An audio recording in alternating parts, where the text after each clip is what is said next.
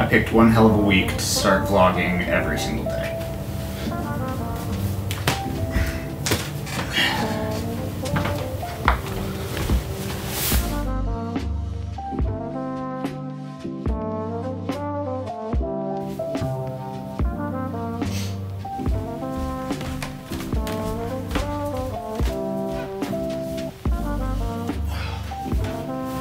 See, this week has been great, but it's also been a tough one. See, this little guy went and got himself injured yesterday. How bud, do you want to show off your injury?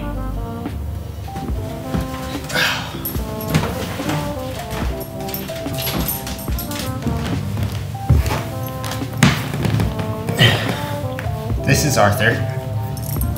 Arthur is a sweet little angel when he's not being an absolute terror. Today, he's mandatorily a sweet little angel because he hurt his back hip. What did he do? Tear soft tissues?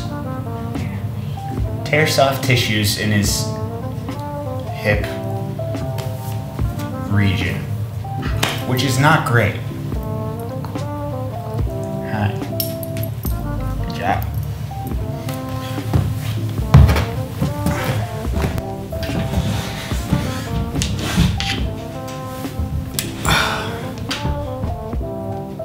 I was thinking about this because this whole week it's felt like getting this vlog out has been like a battle every single day.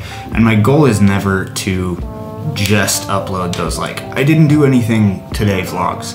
But at the same time, sometimes life gets in the way and it gets really difficult to write and work on things that are passion projects. And so thinking about it, this is probably one of the worst weeks I could have chose to start vlogging because there's been so much going on, from having multiple shoots and projects to work on this week that I need to get done before holiday this week, which means I won't be working, to both of my pets having medical issues that need to be tended to and have taken up multiple hours of my day, to just needing to spend time with my wife because that's important.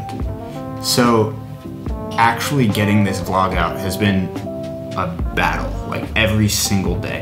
And I think more than actually writing this script, getting this vlog out every day has been more impactful because it's actually showing me that I can be dedicated and make something every single day. And even if it is only 4 minutes long, or 3 minutes long, or a minute and a half long of me talking to the camera in my dining room, it still is getting something done every single day. I think that practice and that dedication is more important than anything else, because the dedication is what actually gets you to the finish line, not just like waiting for the right circumstance.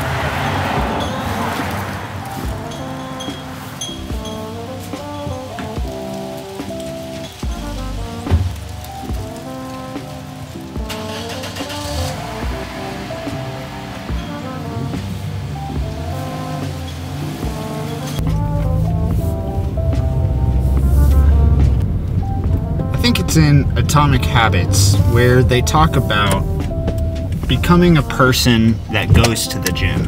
Not someone that works out every day, but thinking more along the lines of, I'm someone who goes to the gym. I am someone who works out. And I think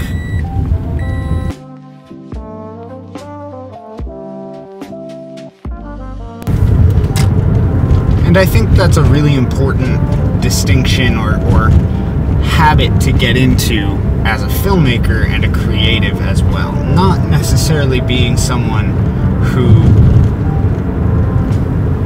makes movies, but someone who is creative consistently, right?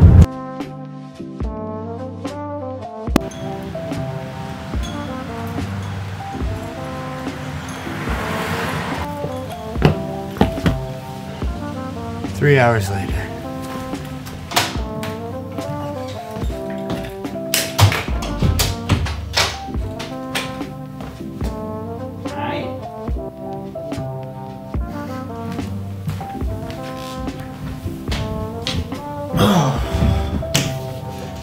Back in the day when Peter McKinnon was first getting started, he would make a lot of videos about done being better than perfect.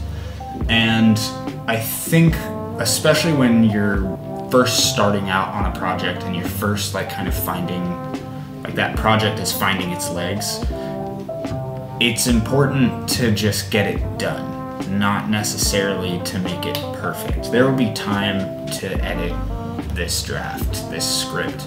There will be time to edit the movie. There's always time to edit the vlog, but I would rather get the draft out on paper, get the script finished so that I have something to edit, and get the vlog shot so that I have something to edit, something to mold and create. I shoot a lot more than I actually put in the vlog a lot of the time. I write a lot more than probably is gonna end up there. But getting it out, getting it done, being someone that shoots a video, writes words, being a filmmaker is more about doing it, getting it done, than doing it perfectly and getting it done perfectly all the time. And more importantly than all of that,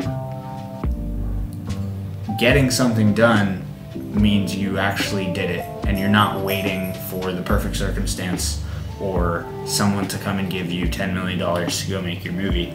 And instead, you're putting in the work and actually working towards making it yourself. And while this week has been tough and I still have to pack and I have a million things that I need to be doing, I'm also really proud and excited that I've made something every single day. I have at least thought about why I'm not able to get part of the movie done. And a lot of the time, I've